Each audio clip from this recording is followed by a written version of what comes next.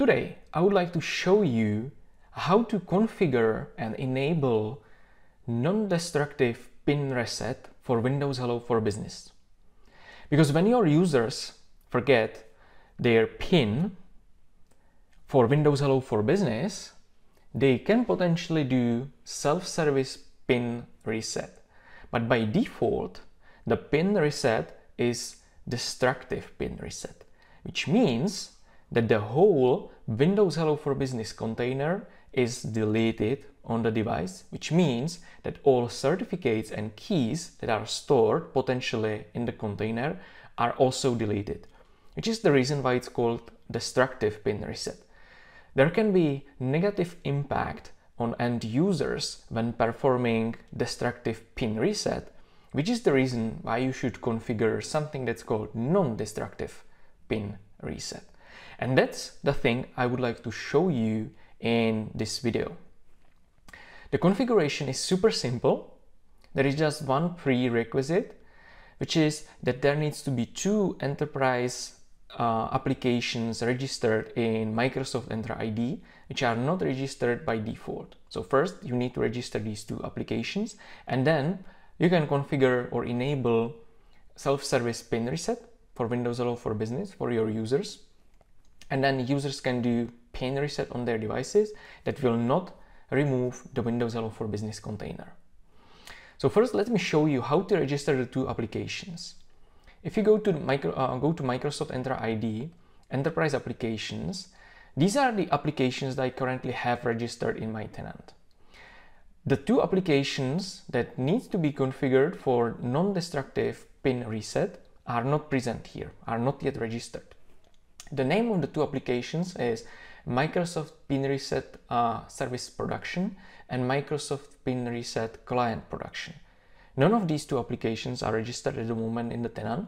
So let me show you how to register these two applications. To register these two applications, you just need the URL that's available from the Microsoft documentation for Windows Hello for Business PIN reset configuration, or you can find the two URLs also below in the description of this video. So the first URL is for service production application. So when you open the URL, you need to sign in with your global admin account. I'm already signed in, so I just select the account. And now I need to configure the permissions that the application is requesting. So I click accept. This error is expected. So don't worry if you see this error, because you will always see this error, but it's expected. And the application has been registered actually. So we can proceed to the client production application. So I copy the URL, paste the URL here.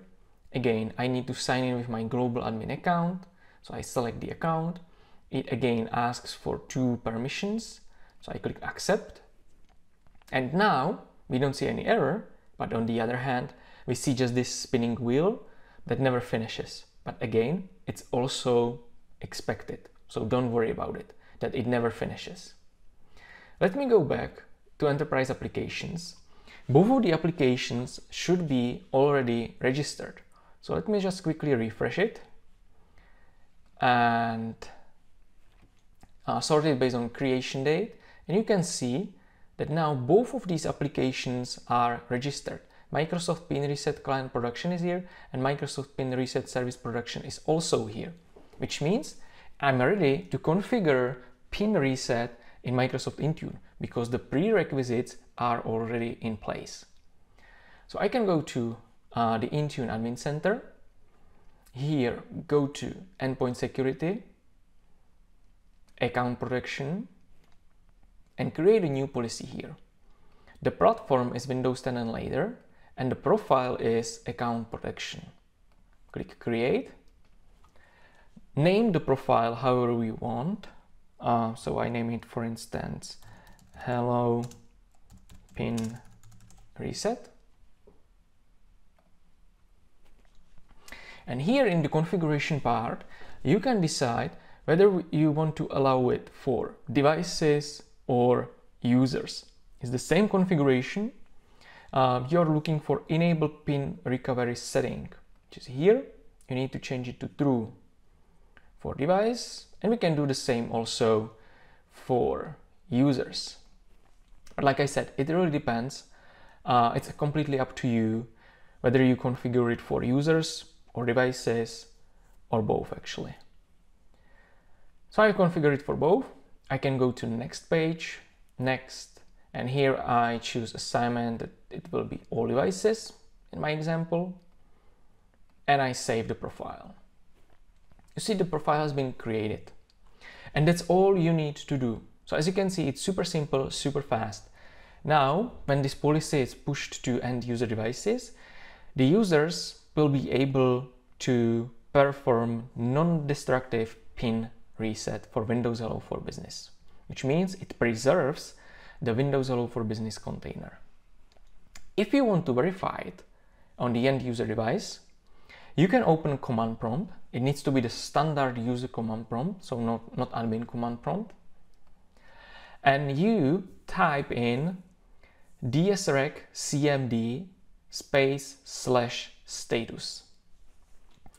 Then you scroll down to user state and you will see this: can reset, destructive and non-destructive. When you see this, you see that non-destructive pin reset is also enabled for this user and this device. If the non-destructive pin reset is not configured on the device, or the policy has not yet been applied to the device, you will see can reset destructive only, which means that only destructive pin reset is enabled for this device. So that's really all from my side. Thank you for watching. Please share this video on your social profiles because I think it's quite important. I don't see it very often configured. So usually organizations allow pin reset, but they don't allow the non-destructive pin reset. They allow only destructive pin reset. But as you can see, it's super simple to configure non-destructive pin reset. So please share it. Also, don't forget to follow my Cybersecurity World blog. You can also follow my profiles on social networks such as LinkedIn, Twitter, Blue Sky or Mastodon, where you can see some news that I share there. You can find me there by my name, Lucas Beran. And that's really all from my side for today. So thanks a lot for watching and see you next time.